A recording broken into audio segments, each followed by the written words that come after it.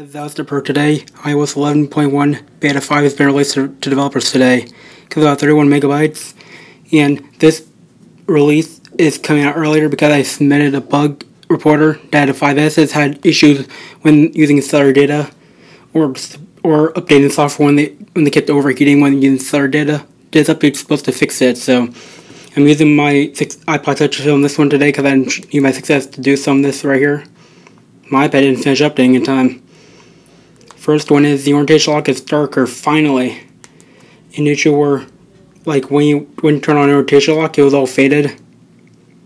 For a second there, it's now darker again. To me it is, I'm not sure. It's a little darker. Really interesting. See, this one's faded. This one's dark. That's the way it's supposed to be. Really cool. Next one is, this update is supposed to fix an overheating issue with 5S or SE users when using data. Where the 5S still get really, really hot when using data. And this is supposed to fix it because I submitted a bug report earlier, like last week after Beta 4 released. So that should fix this issue with 5S here. Next one is, all the control center icons are darker. Pretty much everything is darker.